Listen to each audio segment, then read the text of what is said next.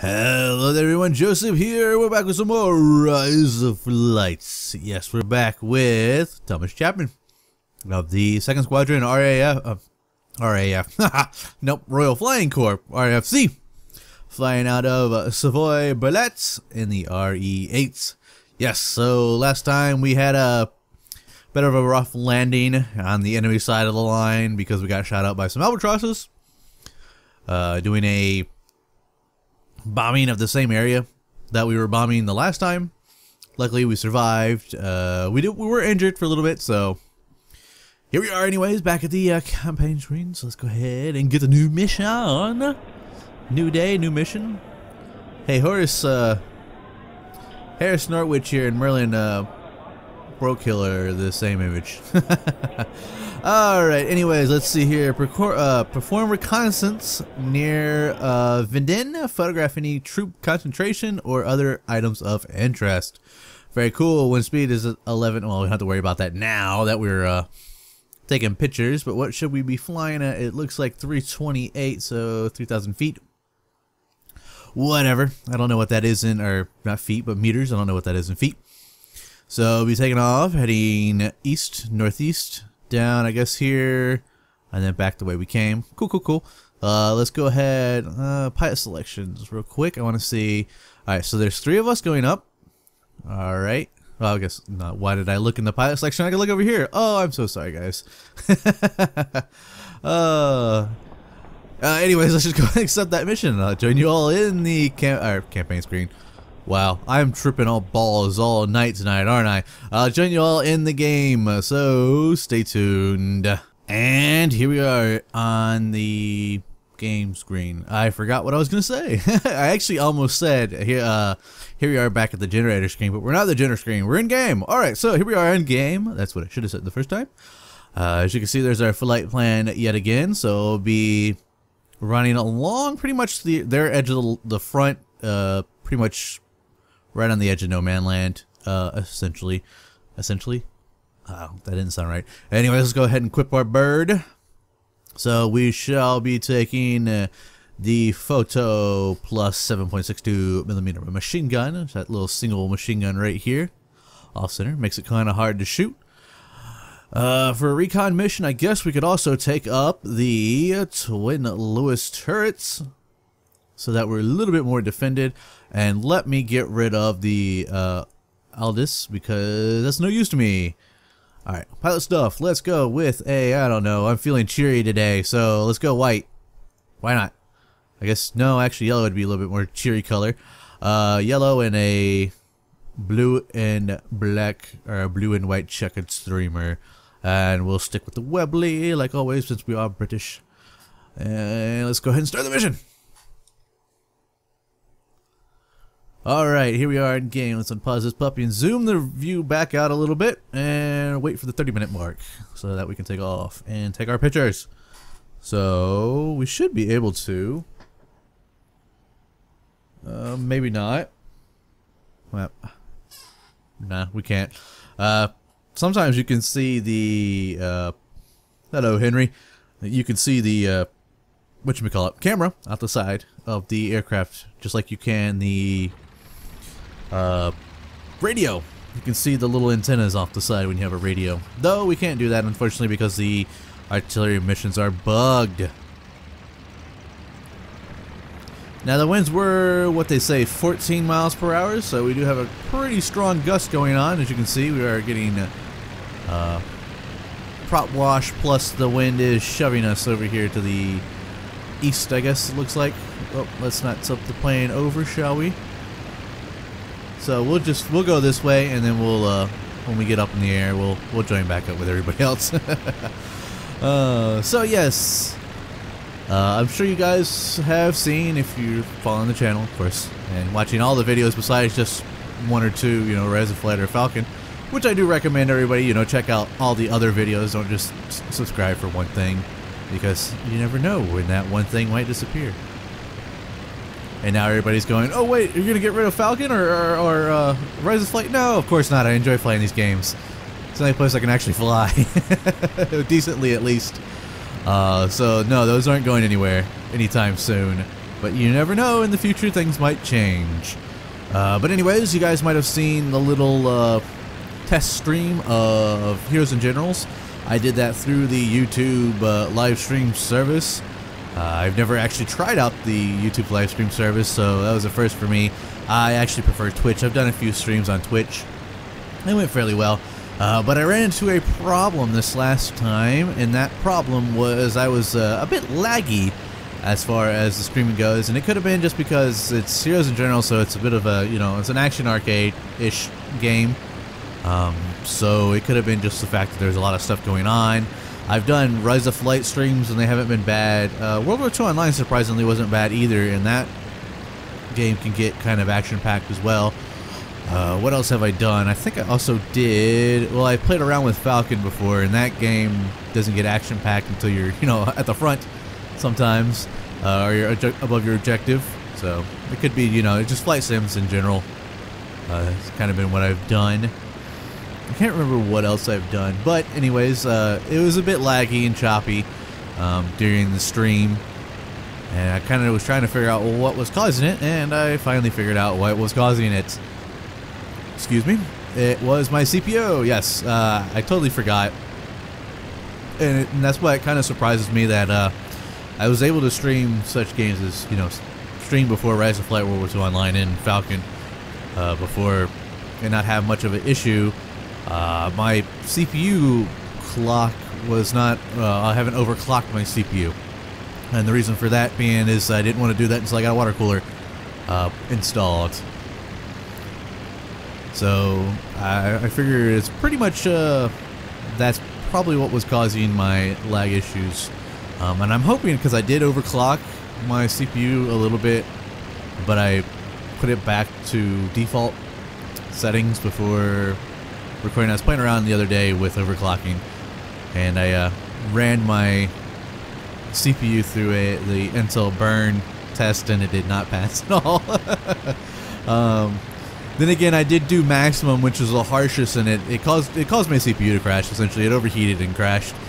So yeah, I'm waiting for I just ordered actually today a liquid cooling Corsair H80i, because I can't. Well, I could have gotten it, but I don't have the space for it. The H100 series, which is the larger radiator. Sadly, I couldn't afford, or not afford, but I can't fit that into my machine, so I had to go with the 80i, which looks to be about on par with the 100, being a small one fan. Well, it's dual, you can put a fan on both sides, but a one fan size radiator. So hopefully when that gets in, I can overclock my machine again, or I can overclock my machine safely, and I shall be doing a little bit more live streaming.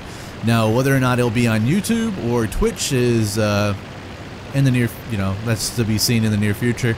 I prefer Twitch just because I have a little bit more control over Twitch than I do YouTube, but I could possibly do YouTube over Twitch, just because then you guys don't have to follow two different things of mine.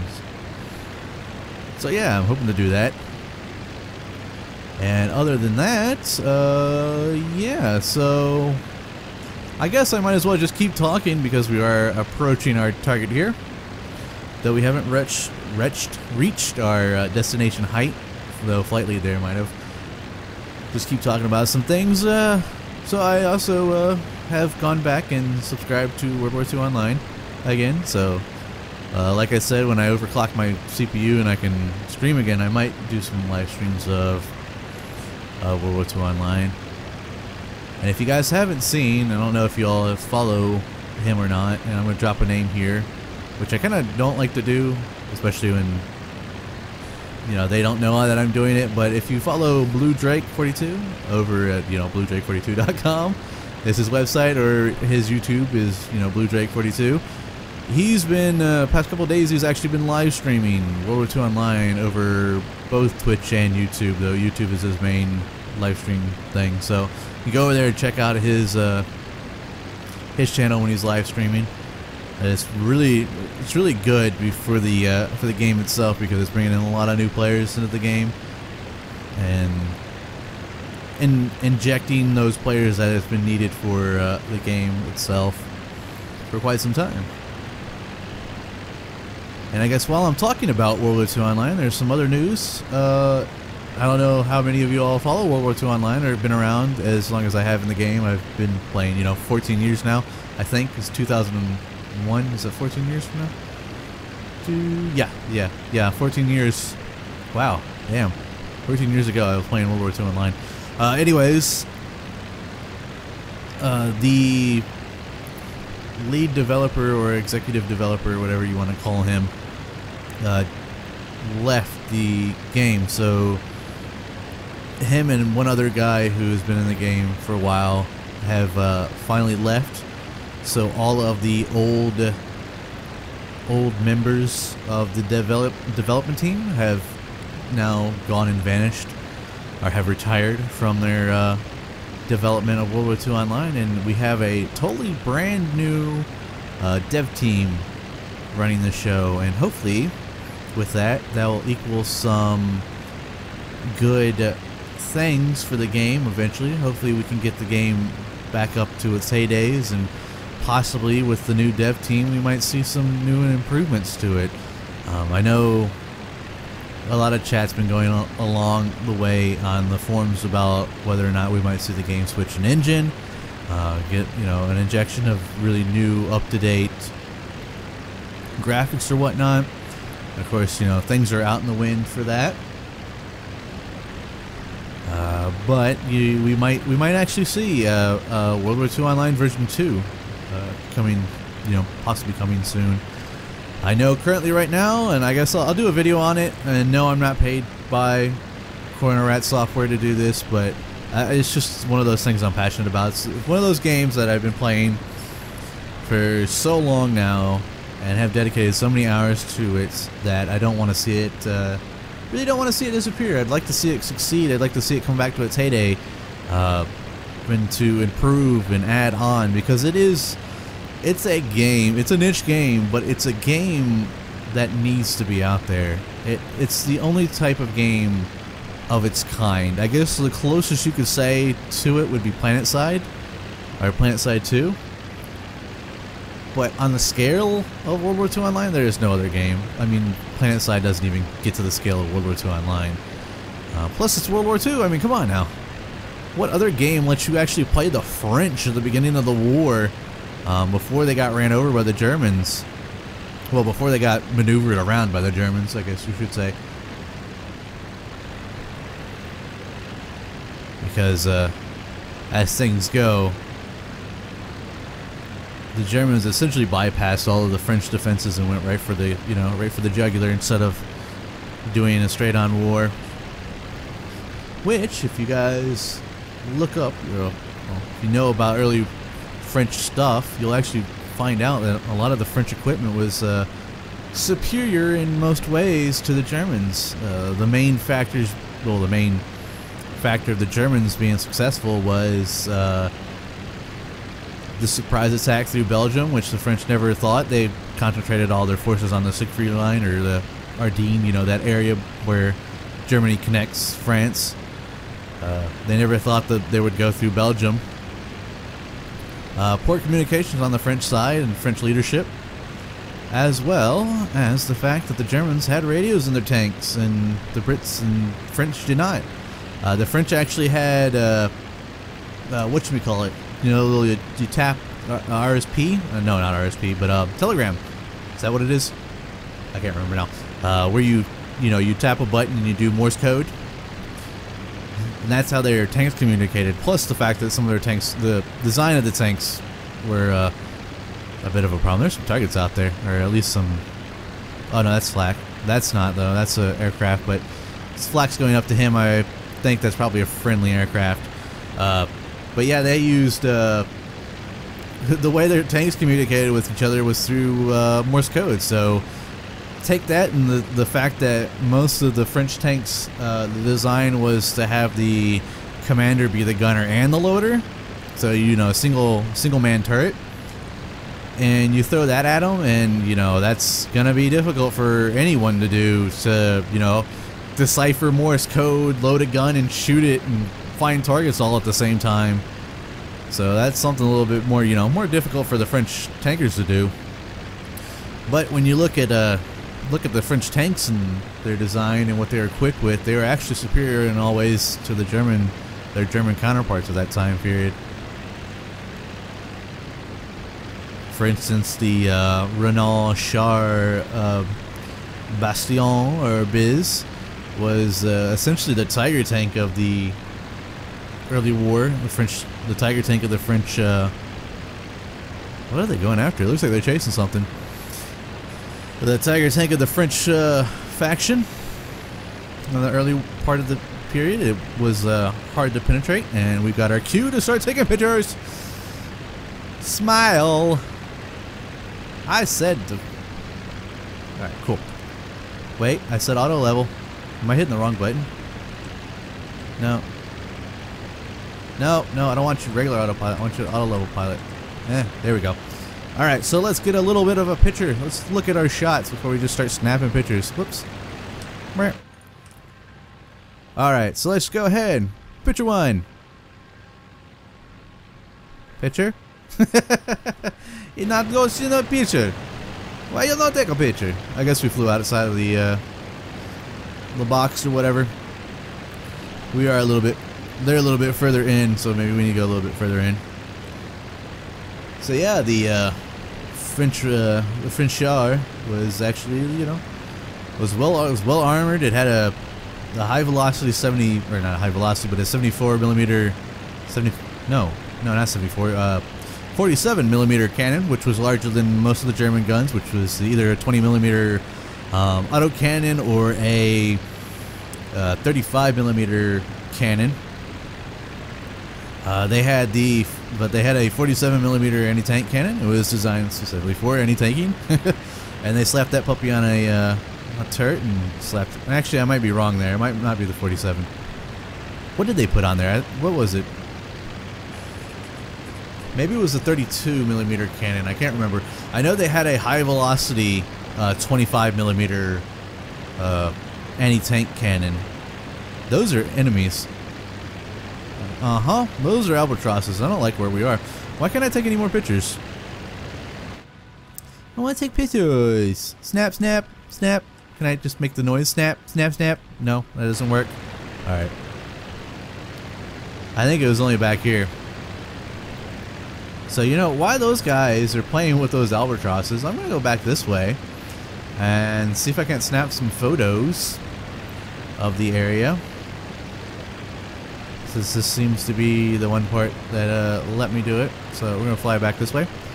Say, forget y'all, we're going back this way. Let me go ahead also to, tell this guy to shoot at anything he sees at a long range. So go ahead and start shooting, Henry. Don't let me bug you. Boop. Turn a little bit. Boop. Up, I saw it pop up for a second there. No, you don't want to do it? I want to take some pictures. Come on now. Come on now, game. Am I too high? Am I too low? Maybe I'm too high. Let's go down a little bit. Burp.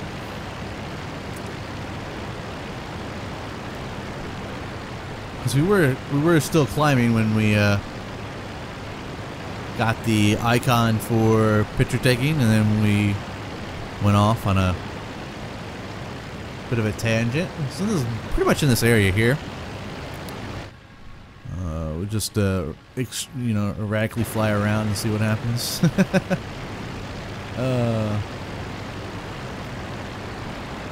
I forget what the height. I know it's like 3,000 as far as the height goes for the mission, but I forget what height you have to be actually in the aircraft. What height you have to be to actually have the camera activate. I know there's a certain height you have to go, or you have to fly in a certain area. I forget. I've done it online. I've done. Oh, hello. Are you friendlies? No, I don't think you are. I've done picture taking online on the online campaigns before. No, you're friendly. You're friendly. Oh, maybe. Did they shoot down one? Maybe that's what that was. Where'd that guy go? Where'd that albatross go? There he is. Let's see if we can help our friend here.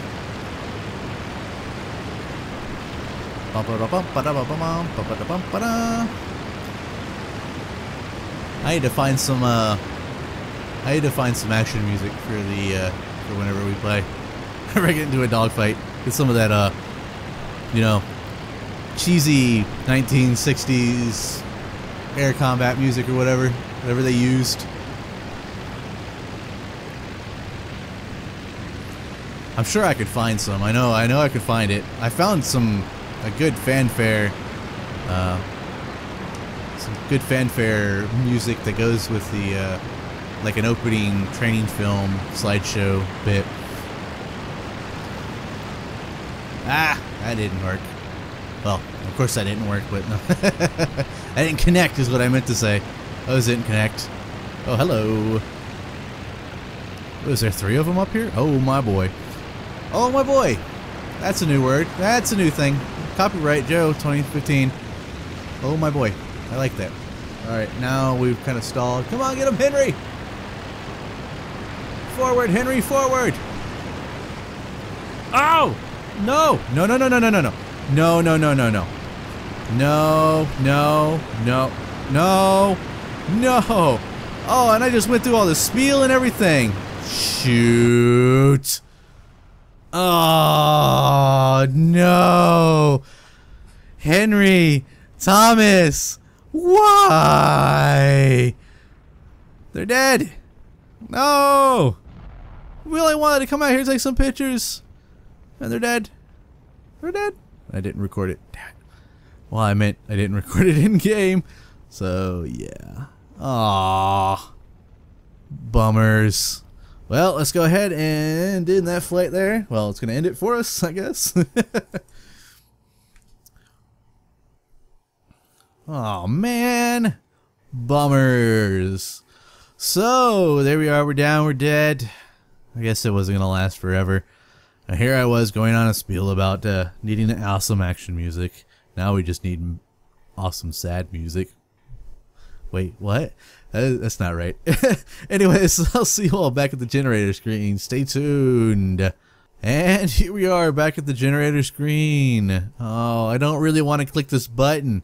I don't want to see another pilot down. No. Oh. Alright, let's go ahead and click that combat report. 0 claim, submit. Looks like my whole entire flight got shot down. I guess, you know, it was bound to happen. Recon group there. Alright, so we flew around. I got damaged by unknown. And then I died. Winston died as well. You know what? It could have been the way it happened. I think what might have happened was we ran into a albatross. That's what it kind of seemed like to me. But I don't know. We could have just over-G'd ourselves and caused the wings to rip off. I guess overstressed the airframe. So let's go ahead and finish that debrief. So Captain Winston Barber shot down by a AAA. Oh no, he shot up a AAA. Interesting. And Patrick Stewart, Captain Patrick Stewart. No, not Sir Patrick Stewart. Why, cruel world? No. Who's gonna command the Starship Enterprise? Oh, and Thomas Chapman has died as well. Ah, dang it. There's our Captain Picard Stewart. I know, Patrick Stewart. Oh man, and then there's me. I'm dead, and we both received oh, he received a wounded badge. Wait, is he? Oh no, he was killed. And they got Major Dentley Dorward. I think that's how you say it. Yes. Anyways, finish that reading. Another pilot down. No. Oh well. Anyways, go ahead and end that campaign. And we have another RIP on Thomas Chapman. And yes, I know Archie is still alive. I even funny story here. Now, you guys might have seen the last video with Archie Higginson and we crashed, but it didn't. There was a problem with the generator itself. For some reason, there was a scripting error or whatnot, and it kept Archie alive. Well, to try and solve that so that we have an RIP, so that he will actually join the rest of the guys here, I attempted to crash the aircraft several times after takeoff, on different missions, and each time I got a scripting error. Archie Higginson cannot die. He is immortal, so he's staying up there and we're not touching him at all. Yeah, so anyways, leave a comment down in the descriptions. Let me know what kind of campaign you want me to do. I can do I don't know, we can do another German aviator, maybe try and actually get to you know, another German ace aviator. We can do some late war United States Air Servicemen, maybe another British chap. And maybe a fighter, since I seem to be a lot better at fighters. Maybe a French aviator, or we can do a Belgium aviator, though I don't know where to get those guys. But anyways, yes, let me know in the comments what one you would like to see, and then I'll go through my little name generators and get a name, and we'll jump on the next ship. So anyways, hope you guys enjoyed, and we'll see you all next time.